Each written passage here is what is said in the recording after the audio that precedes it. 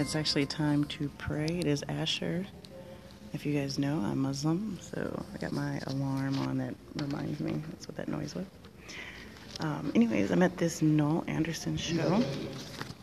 Here you go. We're at the CAC here in Cincinnati. I'm going to do my best to do an art tour and have different things that relate to fashion in so many ways. And the reason I created Jungle by PD3 was to explain in a really creative way, in a really curated way, in a really creative directive way, the lessons that fashion has taught me about life, and how fashion and fabrics and textiles and I don't know, just so many different elements of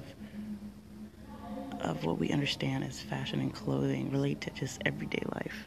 So I'm out here at this show, and I'm going to show you guys around the Noel Anderson show and kind of explain a little bit about aesthetic with you guys and how important, how aesthetic keeps playing over and over. It's been a trendy thing to say, and a trendy thing for artists, and a trendy thing for designers. But what is it? What is it? The aesthetic of this room right now is related to Black culture. This artist is created this show that speaks about Black culture, right? And what they did in this room was create something that was what they did in this room was create something that felt familiar to what they understand as Black culture. So whether or not you agree with what I'm about to say about the space in a kind of art critic kind of way, I'm telling you this because, or I'm explaining it like this because that's how aesthetic works. It has to come from one's own experience, and it has to come from the experience of like social, like people, you know what I'm saying? So for example, I can relate to this in a quote-unquote Black American way. These tapestry kind of dirty rugs that I've literally seen at so many apartments that are in projects, like where Black people in project neighborhoods, ghetto neighborhoods, poor class Black neighborhoods, a lot of them have like rugs that look like this. And what's interesting is like there's things like this White Castle wrapper, you know, supposedly we're always eating White Castle, and like a lot of ghetto houses have this certain smell and a certain type of amount of dirt. You know, I'm not trying to say that this is only Black, because I've definitely lived where there's a lot of poor white people, so I might have seen something similar, but it wasn't exact, you know what I mean? I'm not familiar with all these pieces, so we're gonna kind of learn together. I will also come back to this project and explain more about what I gained from the Noel project. So this particular piece is about a white murder in the Black society. These pieces are all on fabric. They're all textile. They're all wood. I'm sorry, they're all wool, if I'm not mistaken. Bag up. And this one I've been staring at for a while. This distorted glitch black and white piece with this police brutality.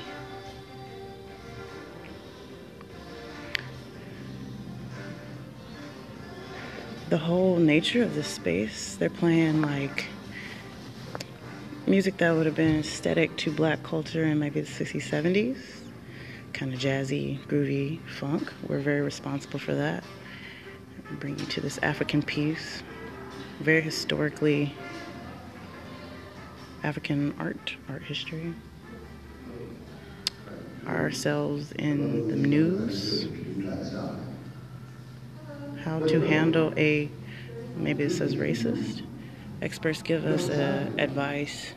It says experts gross advice. Something communicating Black America.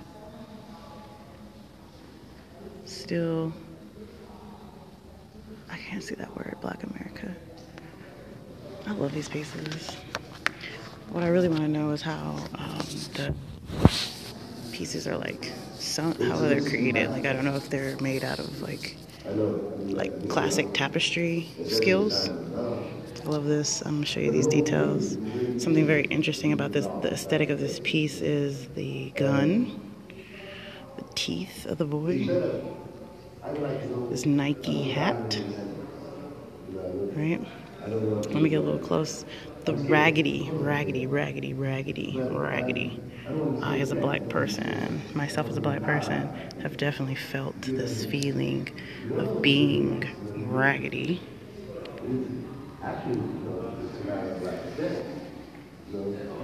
And also feeling like you have a gun to your head, or you want to put a gun to your head, right?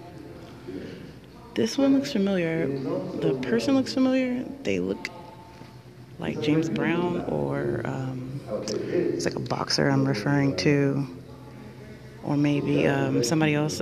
I will find out who this is, if it's somebody famous, in a minute, okay? And this is a really cool one, this comic book piece. Very classic Americana styled. America's definitely kind of responsible for that kind of pop, well, sort of kind of responsible for that pop culture of comics and commentary. The aesthetic of this, the person has definitely opened the aesthetic of this room. Photography, news, photography, and even this strange comic piece at the end. And check it, let's see, the fashion of the Black man. His lips are big. He's got a shirt that we would, right now, there's so many t-shirts out there right now that are like Black Lives Matter. So he's wearing this hands up, don't shoot shirt, but he's still getting shot with his big lips and his saggy pants. And the fashion of a policeman, their uniform, even the fashion of how he's got his head turned, like he doesn't care. And the other guy doesn't care either. The fashion of us even thinking that cops don't really care and they could just do whatever. That's crazy, right? It says, you saw it, he was going for my weapon. So, yeah, I'm gonna stop the broadcast here and check out the rest of the show a little bit, so I can make sure that, like, I think there's another artist on the opposite side. So I'm going to end with this piece, because I really love this one. It's so big. It's so beautiful.